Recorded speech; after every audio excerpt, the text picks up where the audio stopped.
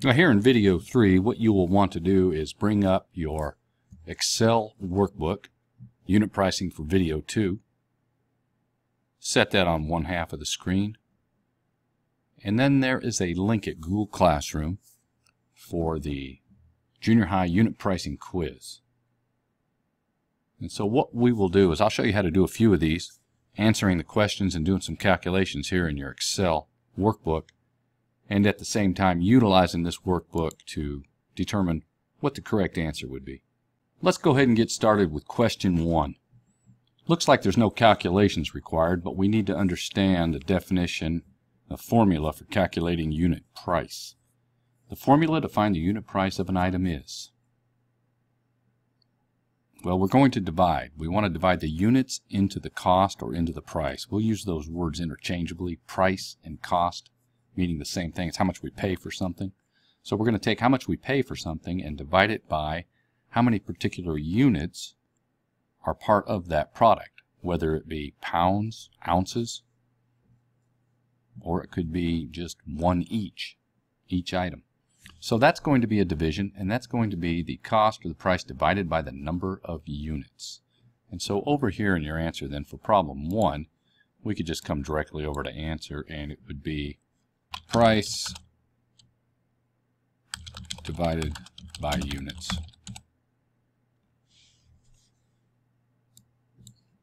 Let's do another one. 2. Unit pricing is one of the best tools a consumer can use for comparison shopping. So you're trying to decide what's the best buy. There's lots of different sizes of products, different boxes of cereal are of different sizes, different prices. How do you know which one is the best deal? And the way you know is by unit pricing. How much per ounce? How much per pound? Whatever it happens to be. So here, is that true?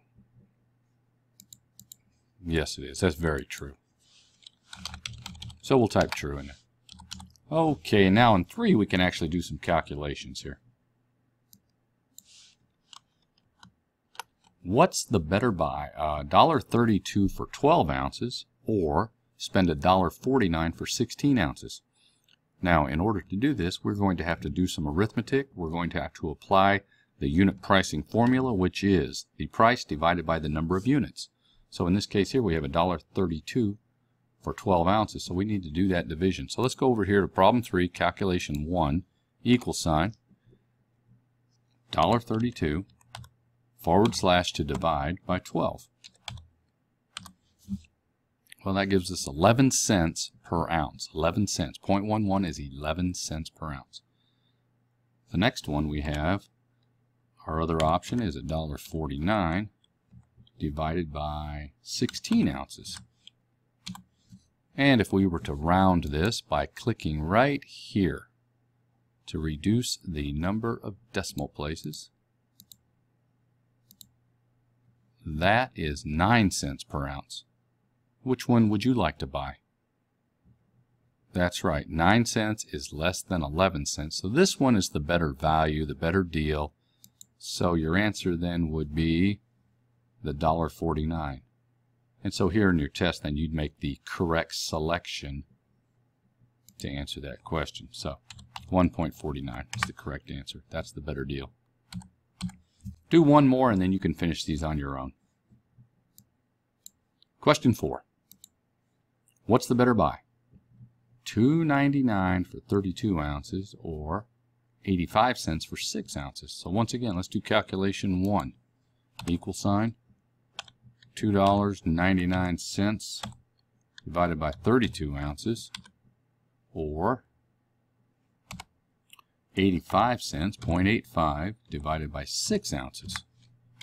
And once again, I can select both of these, and I could either decrease the decimal places or a little bit of a shortcut here. Just go ahead and click the dollar sign. See, we could do that for that one too. There you go. Now it looks more like money. So the first deal, $2.99 for 32 ounces, 9 cents per ounce, or the smaller package, 85 cents for 6 ounces, clearly this one is a better deal when looking at the unit price. Only 9 cents per ounce. Here it's 14 cents per ounce. It's like 5 cents more per ounce. So we want this one. This $2.99 is the better deal. We want that $2.99 package. And so once again, you pick the correct answer there. And so for the rest of these, go ahead on your own and answer the rest of the questions. And then when you finish, have me come by and take a look at your unit pricing for video 3. And then I will have a report of how you did here on the quizzes. And once again, be sure to ask any questions that you may have.